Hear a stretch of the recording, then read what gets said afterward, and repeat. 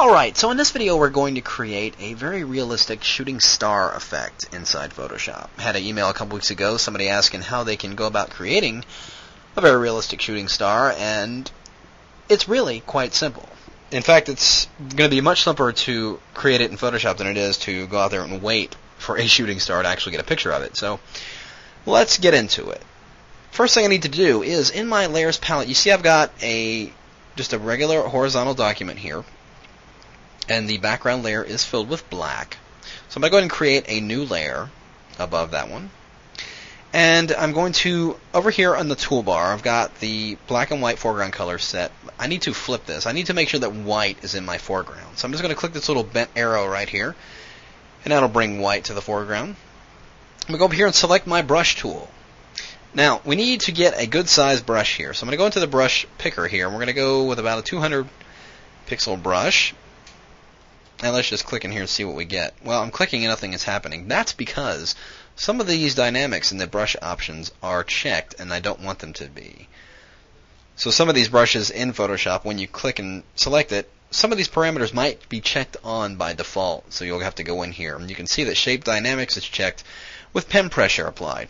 Now I am using a pressure-sensitive tablet, but in this case I don't want to take advantage of pressure sensitivity. I want a straight, normal brush. So I'm going to uncheck Shape Dynamics, and just close that window. Now if I click in here again, there I get a regular soft brush.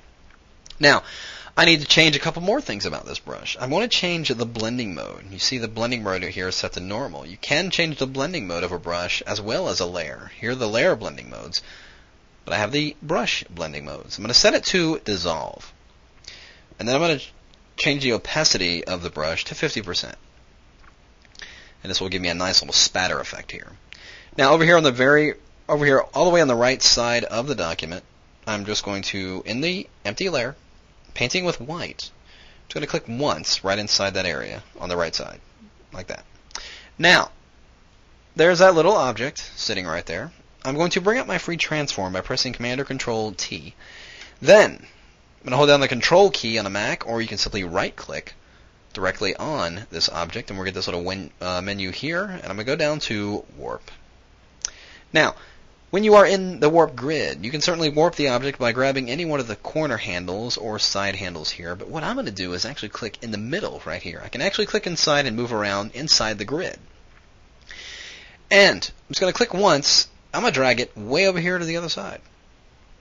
This is why I have this document set very, very long, very wide. So once I drag that over here, press Enter. So there you can see what we're starting to get here. It's almost starting to look like a shooting star effect. But we need to modify a few things before we apply it. So I'm going to bring up the free transform again, and then I'm going to go back into my warp. And I'm going to grab these inside handles here and just kind of push them toward the center, just to narrow out the edge or the end of this little shooting star here. And I'll just press Enter. Now, I'm going to go over into my layers palette and duplicate this layer.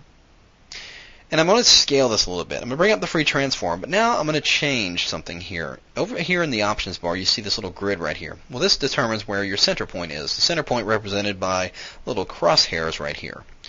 So I want it to be over here on the left side in the center to this point right here. So if I click on that, you can see that that center point has jumped over there.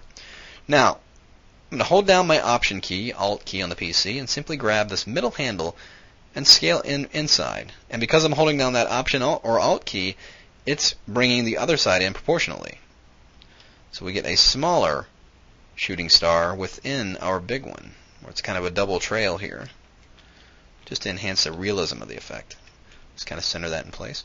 So there we have what's beginning to be our shooting star. We need to add a couple more effects in here. But go back to that original layer.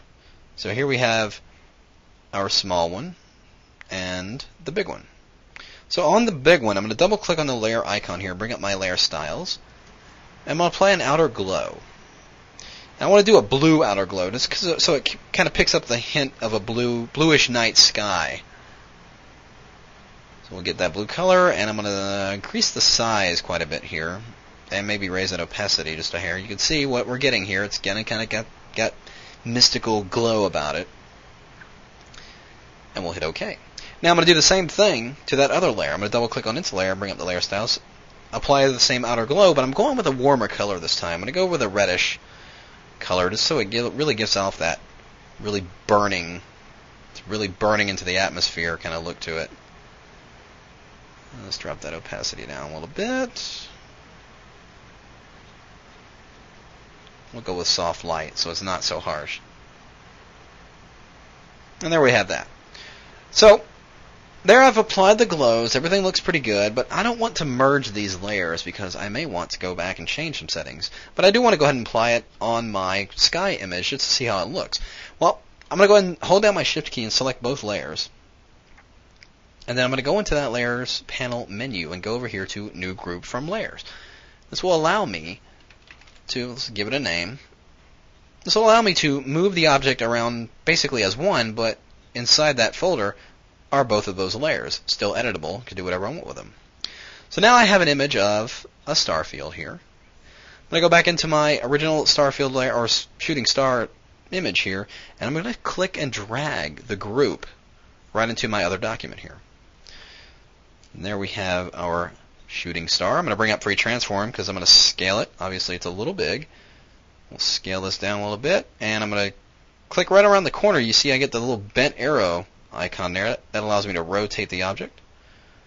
And we'll just kind of put this in place. And look at that. We have a shooting star.